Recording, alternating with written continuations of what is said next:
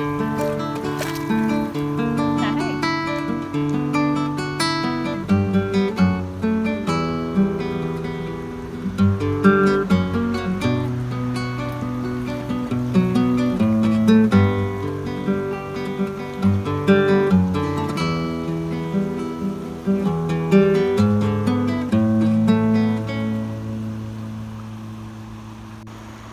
morning, good afternoon, good evening. My name is Nicole and welcome to the 22nd episode of Sol y Punto. Okay, so I am between a road and a river. And this is just the intro. I just wanted to say hello before I plug in all the clips that I have previously recorded. So hopefully the sound quality will be a bit better than the noisy road and the flowing river. In this episode, we're going to be talking about natural dyes, about knitted projects, about adventures, about through hiking, which is a new obsession, make your own gear. Did you know that that was a thing? MYOG? It is. As always, we will talk about a plant at the end of the episode, and today we're going to be talking about peaches, right? Summer peaches, that's amazing. And lots of things. So if you're interested in this knitting podcast, stick around. We will be talking about lots of stuff, going back to the future, going to the present. Also, we'll make some appearances. There'll be bikers.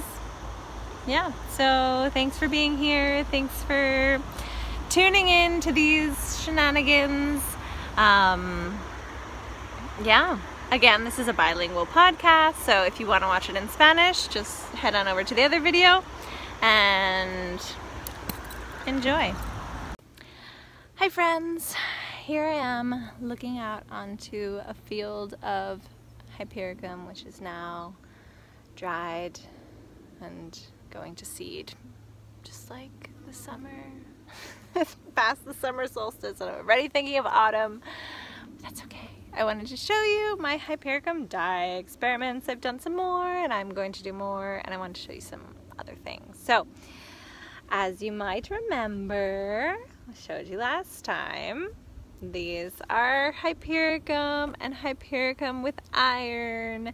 And then I dyed some mohair with hypericum. But as you can see, this is also at the same time of harvest, which the amount that I used, and also the fact that it was like already going to seed. I don't know if it affected the color being a lot lighter, but you can see, like here, the difference. So, I dyed this, and it is glowy and beautiful and splendid. But I think I want it even more glowy and beautiful and splendid, so I'm going to, today I found hypericum dried in the herbal shop, and I've already made the infusion, so tonight I'm going to give it a bath and we'll see. I think I'll do this one first because I am happy with this color, but I think it could get a little bit greener. Lime greeny awesomeness. This is in person, it's just like golden. It's golden. So I'm going to dip this and see what happens, and if it's okay, I'm going to dip this. And what am I going to do with this, you might ask? Suka shawl, suka shawl. So, do you remember that I won from the Beltane swap? Not one, not two, but 3 skeins full of dog hair. The dog hair comes from my house. Of Kolosko wool. The other third ball is already wound up because I'm going to use this and this together to make a shawl suka. Who else is with me on the suka summer? Did you guys get your free pattern? It's brioche and it's amazing and it's really fun if you have any questions. And there is a brioche cowl. Have you seen the video about the brioche cowl? Knit along. There's a Telegram group. We're all there. Right now everyone's speaking Spanish, but it's bilingual, so anyone can come and we will speak all the languages. So, I'm so excited about this combination, but I feel like I want it to be a little bit more golden. I don't know. Actually, honestly, looking at it here, I like it. And I think together it's gonna be really pretty. So these skeins are from Kolosko wool. And this one's called chocolate, which I think means chocolate. And this one is called ara in descielo. Ara in descielo. And I think it is from, okay, now I'm gonna mix in Huesca. Okay, so I was looking up, so Huesca is Aragon. Am I messing it up now? I should look it up. But I'm pretty sure that in the language there, deshielo is like deshielo. So I was like looking up what it meant. I don't know, actually I want to contact them and find out exactly what it means. But I think it means like in like the defrosting of the winter mountains, which I think is so perfect for like this summer shawl that I'm going to knit. It's gonna be a winter shawl, but I mean I'm gonna knit it in the summer with the summer flower, and it's gonna be awesome. So yeah, and then this one is gonna be socks, which I'm going to bring with me on the Camino of Santiago. I'm gonna knit them while I'm walking. Isn't that awesome? I'm so excited. More things. Okay, and before I get interrupted by more bikers, because I was just recording in Spanish, and bikers and there's flies, it's getting to that hour where you can't be out here because everyone's preparing for coming knitting and everyone's walking, and then I feel embarrassed that I'm talking to a tree with my phone on it and got a bunch of yarn in front of me. But I wanted to show you what else I won as a giveaway. Primavera en Sevilla. This is a collaboration for Sevilla Teje, de Mar de Ovillos y Liando Hilos. And I won this yarn, de Liando Hilos, and it's bamboo and lino, 70% bamboo and 30% linen. And you can see this one has like speckles of beautiful colors, and this one no. And it's like a shawl that you knit starting with 3 stitches and go out and back in, I think. I don't know. We're gonna try it out. I'm so excited. And I won this from Adela, who has like a little podcast on Instagram. So if you speak Spanish and want to watch her, and she always does them live, and she shows like all the amazing things she's knitting and all the wonderful yarn and everything. So I'll leave her information down below. And she did a giveaway, and me and Erica and Isa won, and we all know each other and we're all friends. And Adela was like, this is strange that you guys win. People are gonna think that it was like rigged, but it wasn't rigged. It's just, I think all knitters, we all know each other, so anyone who would have won would have been special. But I'm so excited, and she already sent it to me with some Marseille soap, so it smells really good. And I'm going to knit my shawl to wear to next year's Sevilla Teje Knitting Festival. So next time you see me, I'll be knitting that. See you soon. I just wanted to show you Oregon grape. Look at that, Oregon grape. But because it's, and this is Hypericum, look at that combo. Or look at this combo. Oh my God, look at that, wow. So this is a very dark natural dye, mixing some things together. And this I know stays, but this, because it's a berry, who knows? So I put the date on it. We're gonna see what happens. But I just wanted to show you Oregon grape. Wow.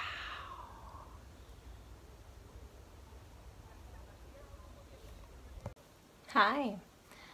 Okay, so we are here in my home.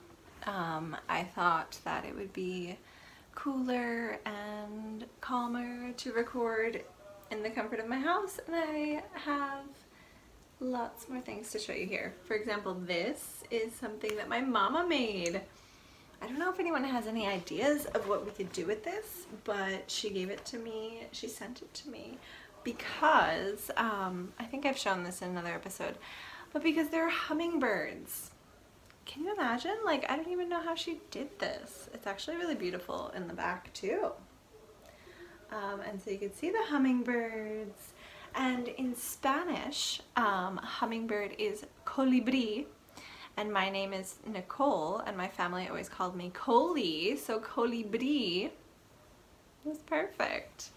And she because I had been like sewing and stuff, we thought that maybe I could like make a pillow out of it.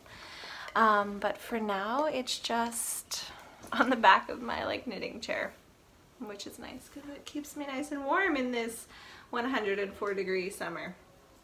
I also wanted to show you my like favorite snack these days. Also, I'm not gonna open the window. He wants to like sit on the balcony in the sun. It's really hot for that, but alright, fine. Okay, we will see how long that lasts, but that's like his favorite spot. But he lasts for like 5 minutes there, and then he's like, no more.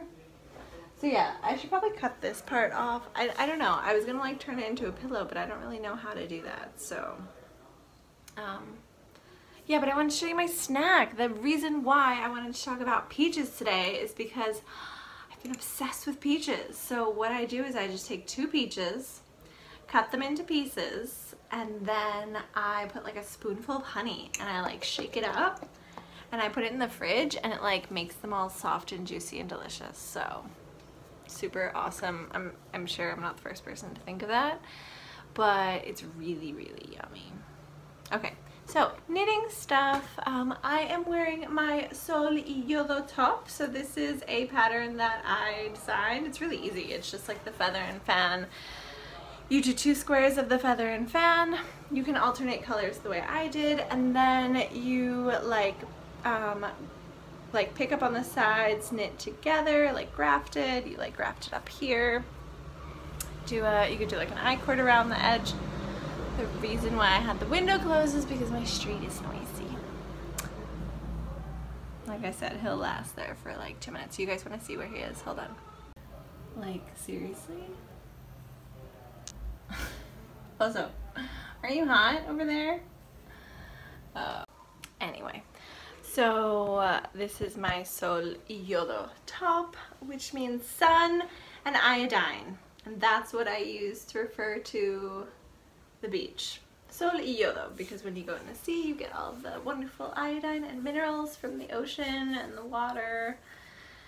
And yeah, so this is Sol y Punto, and this was knit in this Life in the Long Grass, and the colorway is French Lavender.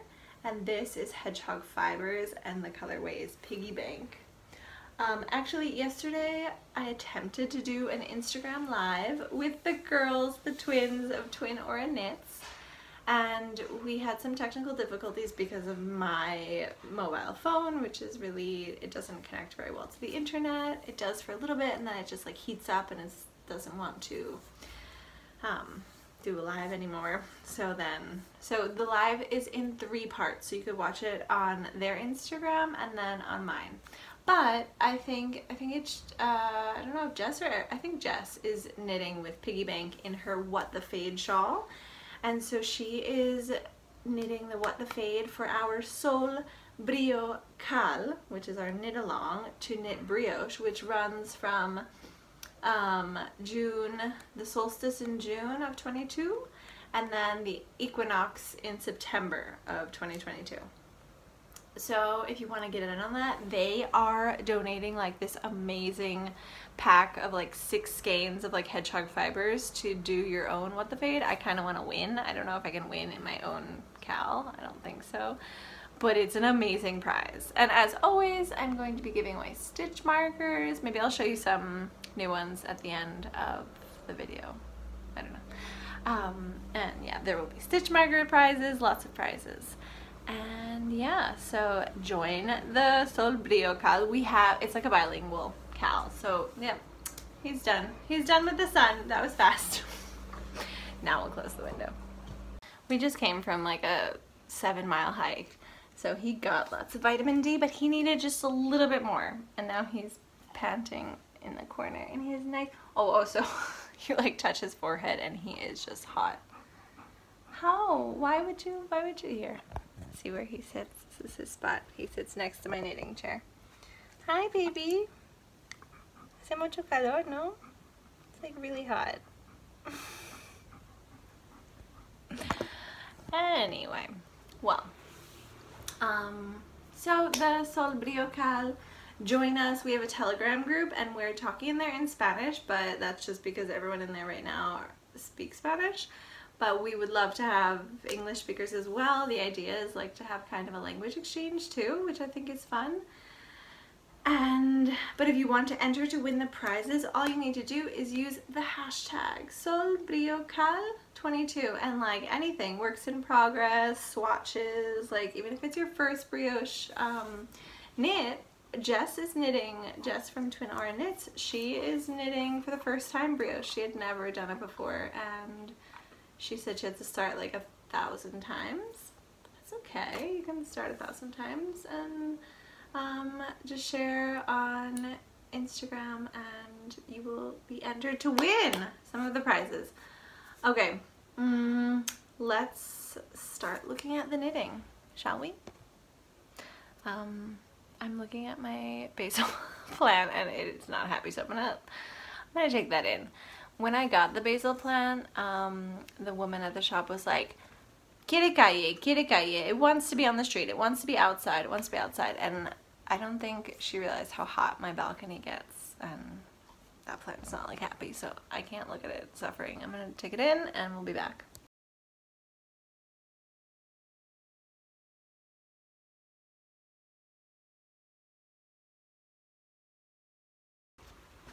Okay, I am back. I had to do some things, but okay, so I want to show you what is living in my Little Mermaid bag. So again, I don't know if I mentioned this in English, but this was a gift from my dear Ale, who is also the person who gifted me this yarn to knit this. And if you don't know who Ale is my sister-in-law, and she is also known as Teckle Knits. Her dog is a Teckle and his name is Pepino, which means cucumber in Spanish. And Alejandra makes wonderful like natural products. My favorite is her shampoo.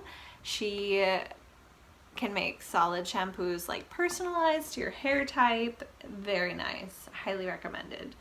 I know that for some friends she has been making like personalized solid shampoos, and it's really nice for like traveling and stuff, you know. But she made me a cami knitting piernas cansadas, which means tired legs. But I told her that I don't have tired legs, I have strong legs. But yeah, so she gifted me this project bag. So I'm using it for the summer to knit my Suka shawl. Suka shawl is a pattern that I talked about earlier.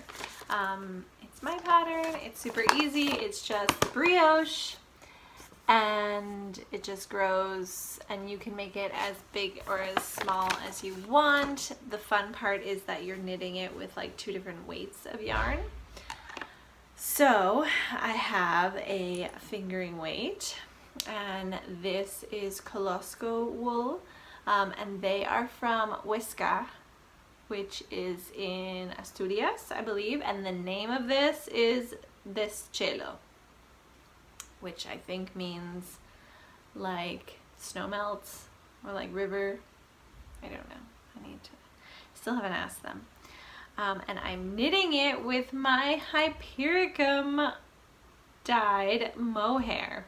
So in the end, I didn't end up doing another double bath. I can show you. I think that the last time in my other part of the video, I was talking about over dyeing this yarn with more Hypericum, and I used dried Hypericum that I bought in the shop. And this is much more of like a brownish color, and I liked this goldeny yellow, so I said, you know what, I'm gonna leave this. I'm not gonna over dye it with the golden brown dry. I also have Vital Vitex. Look at how neon this is. This is Vitex, my favorite. Remember I knit that top, I don't know if you remember, but I knit a top by Heather and Hops in this awesome green color. So this is Vitex Leaves. I love Vitex. And this is golden Hypericum, and this is a beautiful mohair from Tintika. And she sent me the base. Actually, this was dyed. It had like a very, very light color on there, and I just over-dyed it. It was like a very light green, and then I just over-dyed it with the Hypericum, and it came out that color. And here's my little baby Suka. There's not much, but brioche is reversible, but technically this is my right side because I'm doing the super, super, super increases with the mohair. And actually, I think that it might be easier to do super increases with the fingering weight. So you can choose color A, color B, whatever you want. But in the pattern, I wrote it as the thinner yarn being color A, and that's the right side where you do like the increases, the lateral increases, and then the super increases. But yeah, I love it. It has like such a halo-y golden glow. Look at that. Oh. And I think it also is really cool when it's like the background. Actually, I really like this side. So this will be a shawl for the autumn. I love it. Actually, now that I'm looking at it on, it reminds me of my Cuello Salteña, which I gifted to my brother, and he told me, how can I get rid of the fuzz? And I was like, what? What do you want to do with the fuzz? But obviously he is sensitive to mohair. I should have known that because my little brother has sensitive skin with things, so. So, totally gonna steal that back next time I see him. I'll trade him for something else. But yeah, this is my Suka shawl. I'm really loving knitting it. It's so enjoyable, and you just go. And if you want, you print out the pattern and you can just be like crossing out when you do each like side. And then you don't get lost and you don't have to worry. I mean, you really can read your knitting. Like you can just be like, okay, well, when was the last time I did a side increase? You do it every four stitches, so you can kind of see. But fun, this is the shawl Suka, and as I said, it's still free. I don't know, battery. I don't know how long I'm going to leave it up for free, but for now, if you want it, you can get it. My Suka shawl, I love it. Obviously, if you knit this, you can use it for the Sol Brio Cal, and yeah, don't be afraid to. So, I made a boo boo. I don't know what happened, but I don't know. I had not. There are lots of videos on YouTube about how to fix one row if you like drop a brio stitch, but I had two of these that had fallen down and I couldn't figure out how to fix it. So I just went back. I just knit backwards. I brioched backwards for like 3 or 4 rounds. It was kind of annoying, but whatever. Now it's all better. So if you want to put in lifelines, you could. I don't do lifelines. I just risk having to knit back and forth. And I am using 3.75. And that's it. Suka shawl. So Suka is like the easy pose, like sitting cross-legged in yoga. And this is an easy knit, and it kind of, sometimes I knit it sitting like that, like on the floor, or if I'm like out at the river. I've been taking this with me because it's small enough to like bring with me, not like the sweater that I'm knitting. And I'm enjoying it. So that is my Suka, and you should knit a Suka too. I'd love to see your version. Hypericum dyed mohair, why not? All right, more things.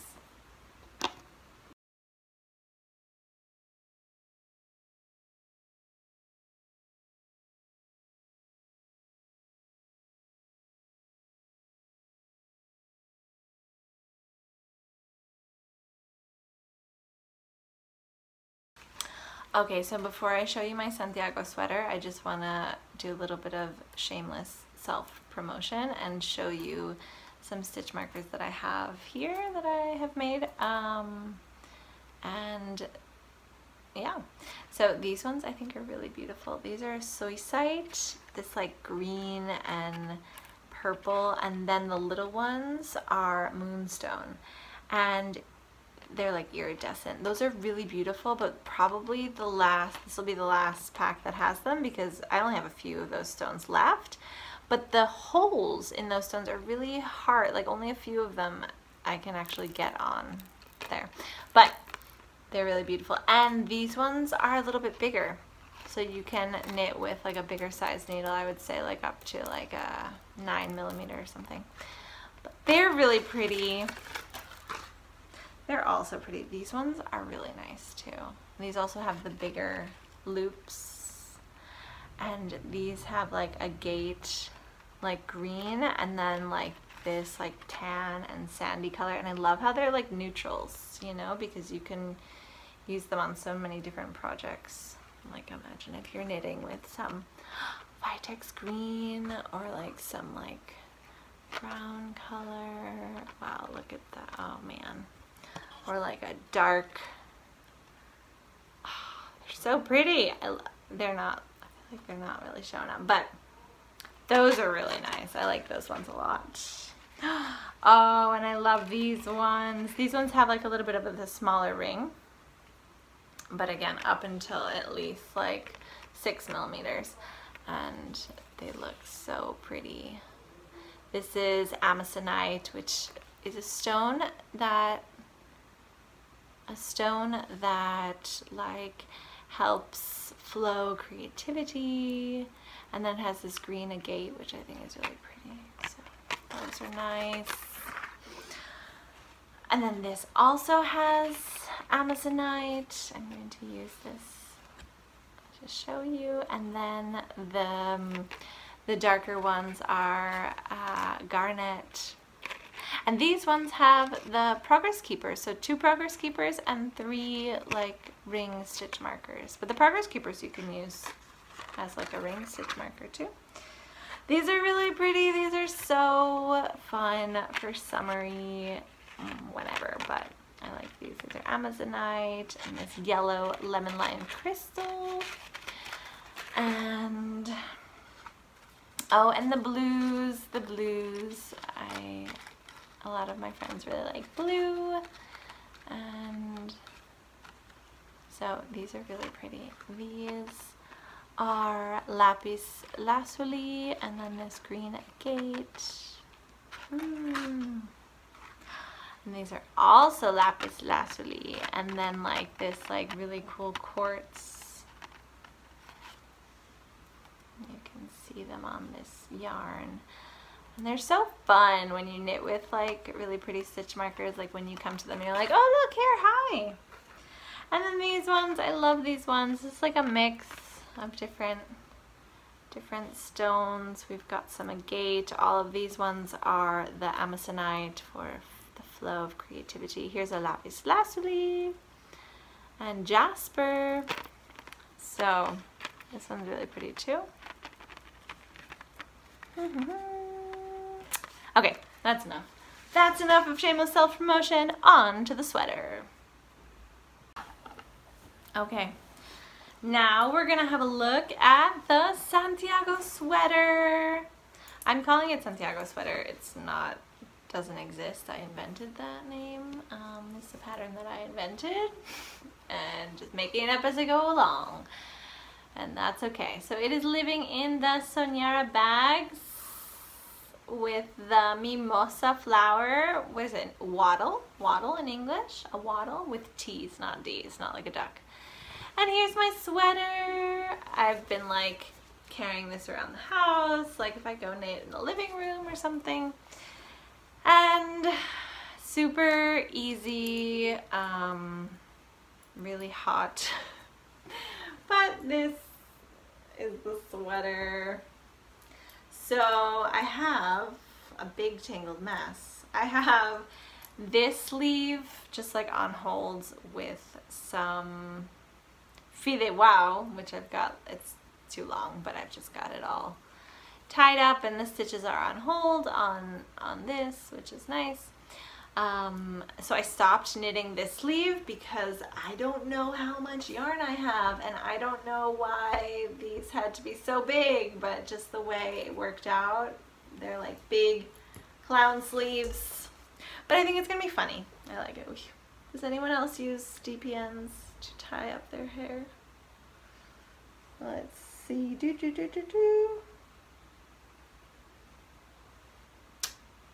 DPNs. I don't know where the like other ones are, so makes sense. Let me push you away on this rolly table. It's like a crop, oversized, big sleeved clown sweater. Hopefully it'll be cool in Santiago and I can wear it like over, my idea is to like wear it over like a dress or something, I don't know. And look like a big clown. So this is yarn from Whistle Bear, and I actually had a skein of white, like another mini skein of white, and when I picked out these colors, my boyfriend helped me and he said that white would be really nice like in between all these bright colors. And I don't know why when I was knitting it I just didn't want to put the white, and so I didn't. But now I don't think I'm going to have enough to make, like, I wanted to have it cropped but with like long sleeves.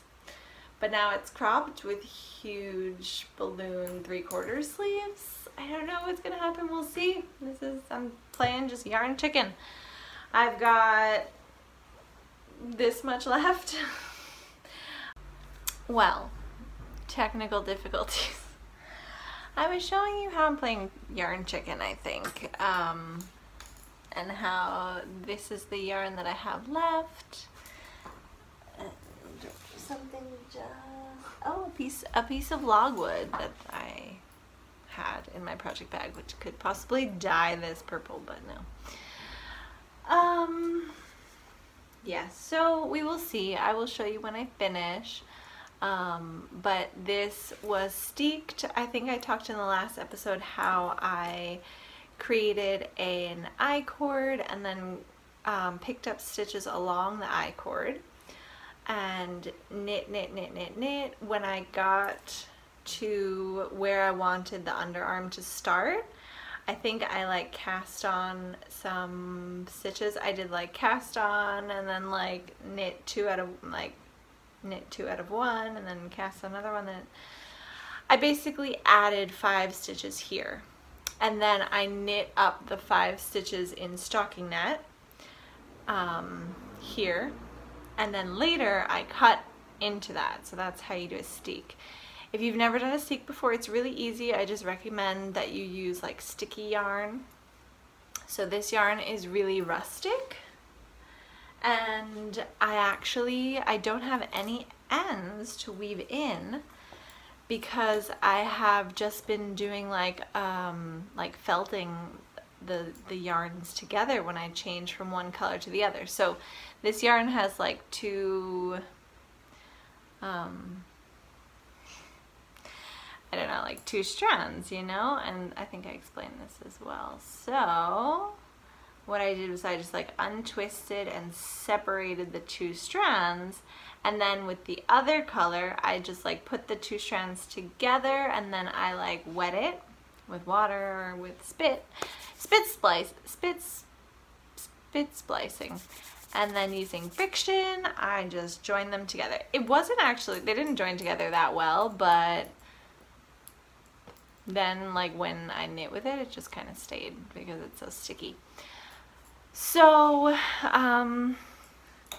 then I continued knitting up, but with the 5 stocking knit stitches, and then I put everything on hold. I put across the green, I just put all these stitches on hold, and then I divided it into 3, and I knit up, I left these on hold for the neck, and then I knit up like in garter stitch, like up to here, and then also on the back. So I like knit on these sides and knit on the front, knit up. I wanted to add some extra in the shoulder area because I thought the sleeves wouldn't be big enough.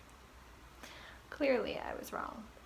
So I like wanted to add some more on the shoulder part, and also like for the neck, I wanted the neck to have a little bit more space.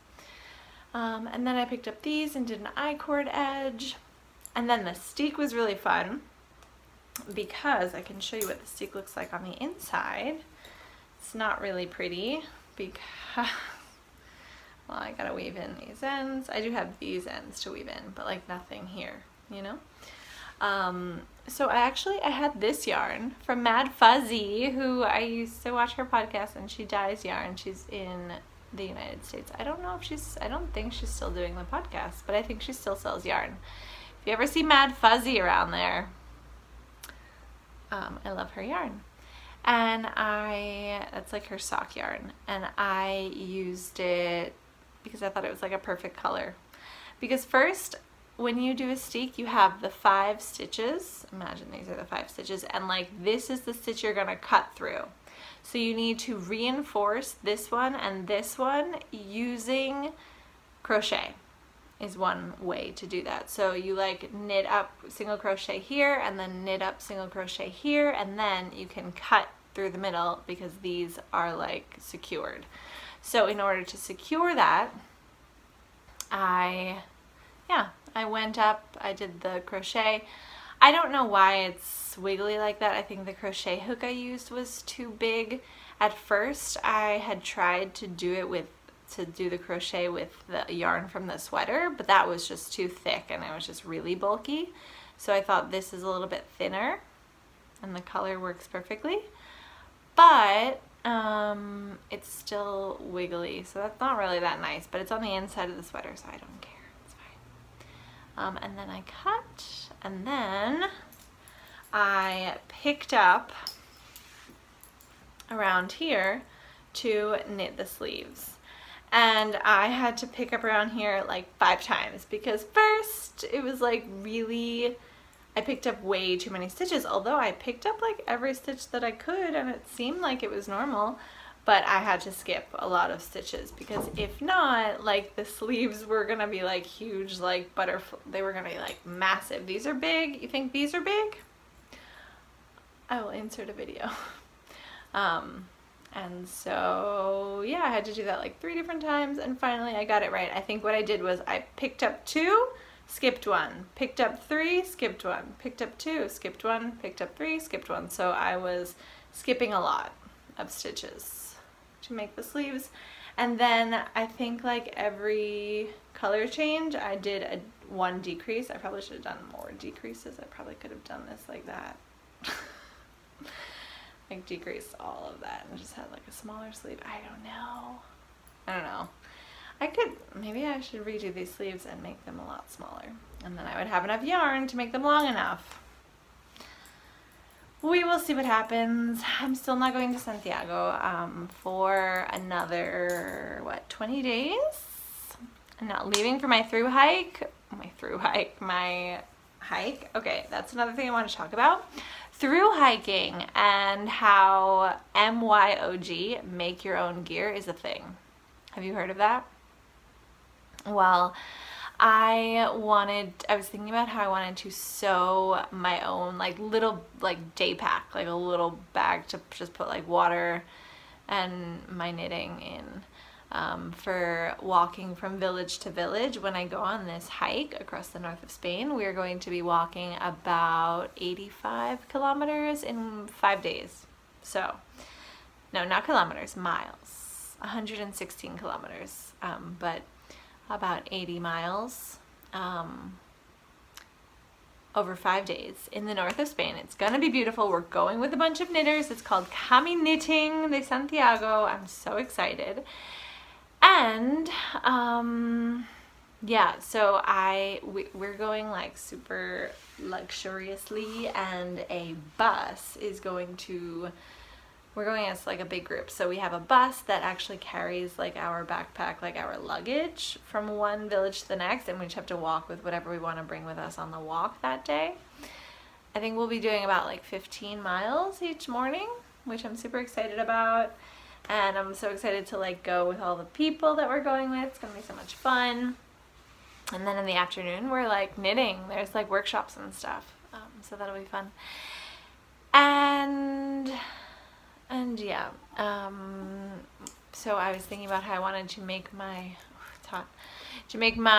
day pack, and I looked up on YouTube like, sew your own like hiking backpack, and I found that make your own gear is a thing. There's a hashtag, there's like all these people who make their own gear with really ultra light, super high-tech like moon fabric. I don't even know where they get this fabric from. I think it's really expensive, and it just like weighs nothing, but it's super resistant. Magic of modern technology. It's probably made of like petroleum or something, I don't know. And through that I fell down the rabbit hole once again, because I've been there before.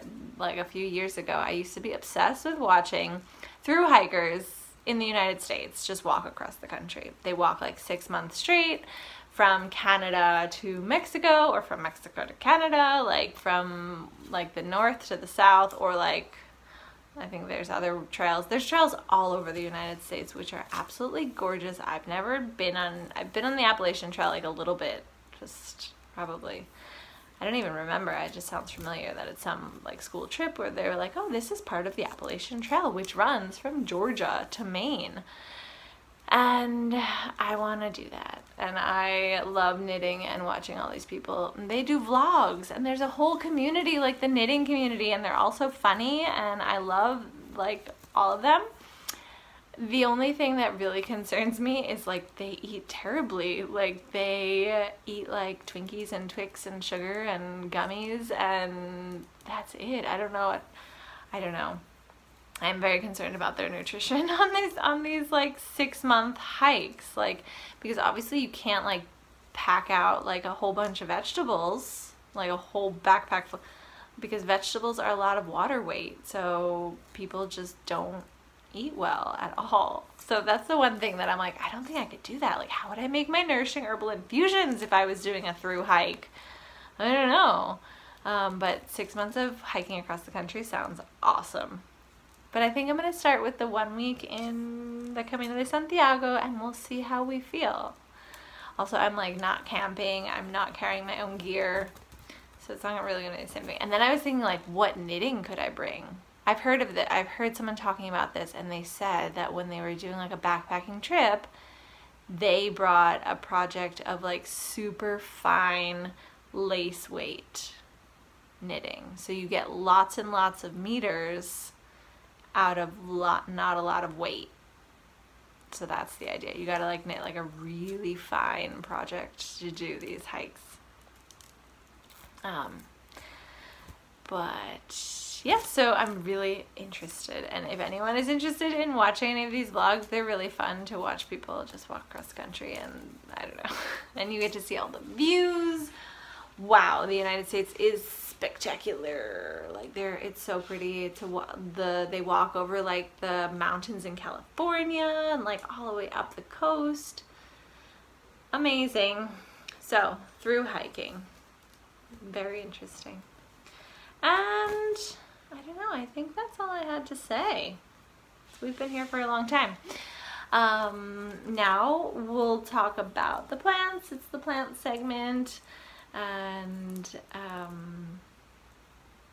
that's it. I hope that you're doing well. I don't know if I'll see you before I do my walking trip, so I might see you on the way back, and I'll let you know how that went, how incredibly difficult it was in comparison to what I thought. Like right now I'm thinking, oh, it's gonna be a piece of cake, I could do that, but I don't know, we'll see. My goal is to have walked 500 miles before we leave on the 8th of August. And right now, I don't know what the exact number is, but I think I'm about like 390 because I've been like recording and tracking on Strava probably since May or June. And I've already done 390 miles. It's a lot more kilometers. I don't know how many kilometers that is, but now I'm looking at it miles, because you know the song of I would walk 500 miles. Well, that's what I want to do. I want to walk 500 miles before I go and walk another 80 miles. It's another thing. Like, I don't think that like hiking for 6 months is good for your body at all. Like, I think you probably will need like knee replacements when you're older and stuff, so that's another thing. I don't know if I need to do that. That sounds bad for my joints and stuff, but really fun. Anyway, 500 miles. Will she make it? Will she do it? I did the math, and all I need to do is like 5 miles a day, and Oso and I do that all the time, so it's fine. Okay. See you soon. Plant time. Okay, so today I wanted to talk about peaches. Prunus persica. It's a deciduous tree in the rose family, and it's used as a flavoring agent. Obviously the leaves I'm talking about, but the fruit, obviously, we know peaches. We love peaches. Maybe you do, maybe you don't. I love peaches. And the leaves are used medicinally and as a flavoring agent, and you can, it is not good to use the raw leaves, please. You must always either like dry them and then make them into infusion, or like cook with them, but never raw without cooking, because there is apparently something called amygdalin, which turns into cyanide in the digestive system. So please, cooked and dried. The leaves are used to flavor ice cream, pie, tea, wine, prosecco. You can make a marinade or a salad dressing or sauces. But the leaves have medicinal properties, and they are good for like congestion or cough. Apparently it's a kidney cleanser.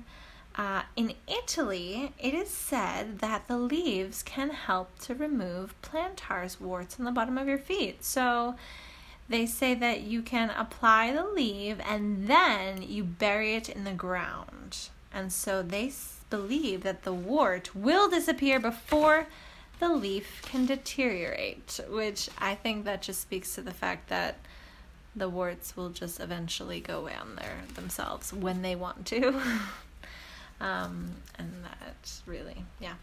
Anyway, so they think that peaches are native to China, but were brought to the Mediterranean and Persia via the Silk Road around 2000 BCE. The leaves are like cooling and moistening, sweet, aromatic, and a bit bitter.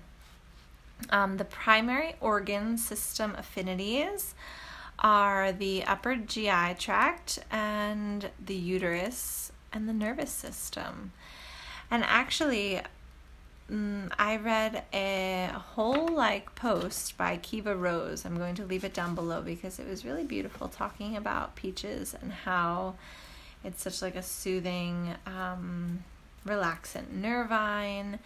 It's really good for hyperimmune responses, like allergic reactions, maybe to some kind of like sting or bite, for digestion.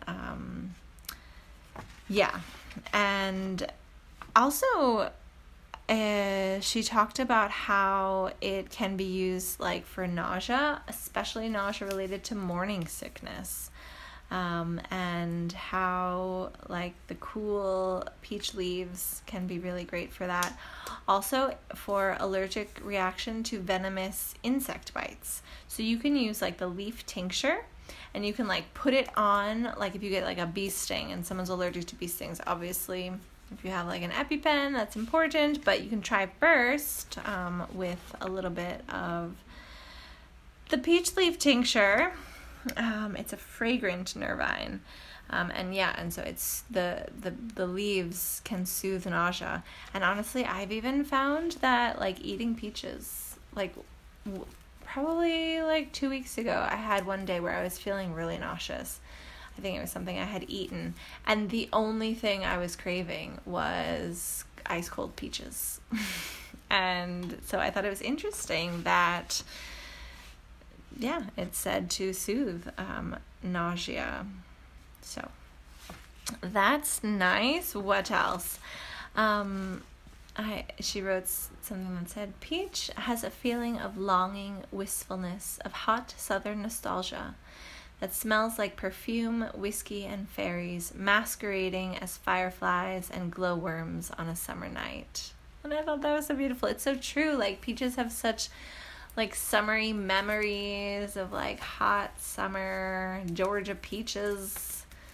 I don't know. And she wrote that peaches are deeply restorative. Of course, they are the cousin of the rose. And if you listen to my episode where I talked about roses and all of that medicine, so peach leaves, peach bark, peach fruit, peach flower, like all of that also has this reminiscent of rose, and very restorative and calming and lovely. Traditional of Southern Appalachia, a remedy for hysteria and anxiousness and nervousness. Yeah. Appalachian Trail, we gotta go hiking, yes. Okay. Safe for children, for delicate bodies, for pregnant women. Hot flashes and mood swings could be helped maybe in menopause. And yeah, again, you could use leaves, twigs, flowers, pits, and barks. Although the pits, I was reading something about prussic acid, so definitely do your research on. I'm not a doctor. I'm not even a trained herbalist. I'm just very interested in all of this. So definitely don't take my word for anything here. This is just my interest in what I've looked into. So making a tincture of the pits, there is prussic acid, but I think that it needs to be like fermented to be a problem. And if you're just making like an alcohol tincture, it wouldn't be a problem, but just eat your peaches and that's fine. I don't think there's anything wrong with eating peaches. And that's all I have to say about peaches, but enjoy them. Well, I have 2 books. One is called Monkey, and let me grab it. Okay, one is called Monkey, A Journey to the West, the classic Chinese tale of pilgrimage and adventure. Now that I'm reading that, I'm thinking, oh, pilgrimage, adventure. And there's one chapter that is about Monkey and, what is it called? And the Immortal Peaches. I don't know if you know, what does it say here? Immortality Peaches and Golden Elixirs is the name of this chapter. And I would read it, but honestly, like, I don't even really like this story very much. So Monkey, I don't know if you've ever watched Dragon Ball, but like the story of Dragon Ball is based on this Monkey. But anyway, so there's like myth about the Immortality Peaches. And I also have this book by Neil Gaiman, which is called Norse Mythology, and there is a chapter called The Apples of Immortality. So not peaches, but the apples. And I was thinking about reading this story also, but I don't like this one either. This one, like Loki, is kind of ridiculous, and the end of the story is just so silly. I did not like it. But yeah, okay, sorry. I'm not going to tell those stories. But if you're interested in them, let me know, and then I'll tell them next time. I'll just read the back of Monkey, A Journey to the West. This book I read with my student when he was going to go to school in the United States, and I actually, that was when I got to go to Asheville and hang out with Ninja Maria, who is now Daughters of the Red Sunset. I don't know if you know Maria Ninja Chickens, formerly known as Ninja Chickens, now known as Daughters of the Red Sunset, and which is a beautiful, it's a beautiful, I want to say emprendimiento, like a beautiful thing that she's doing, a project And you can check her out on Instagram and her website, Daughters of the Red Sunset, and read the story behind the name and see all the beautiful stuff that she's doing. So yes, but when I got to go hang out with Maria, I had read this book on the plane with my student. So it says, part spiritual pilgrimage, part historical epic. The folk novel Journey to the West, which came to be known as Monkey, is the most popular classic of Asian literature. Originally written in the 16th century, it is the story of the adventures of the rogue trickster Monkey and his encounters with a bizarre cast of characters as he travels to India with the Buddhist pilgrim Tripitaka in the search of sacred scriptures. Much more than a picturesque adventure novel, Monkey is a profound allegory of the struggle that must occur before spiritual transformation is possible. David Kirdian's masterful telling brings the classic of Chinese literature to life in a way that is true to the scope and depth of the original. So yeah, Monkey is such a trickster. And actually it's funny because both stories, like we have Monkey with like eating all the peaches, and then we have Loki who's like, yeah, stealing the goddess of the apples, and they're both tricksters and kind of pains in the butts. Anyway, okay. That's enough. See you next time. Thanks for sticking with me. Have a wonderful day. Talk to you later. Ciao, ciao, ciao.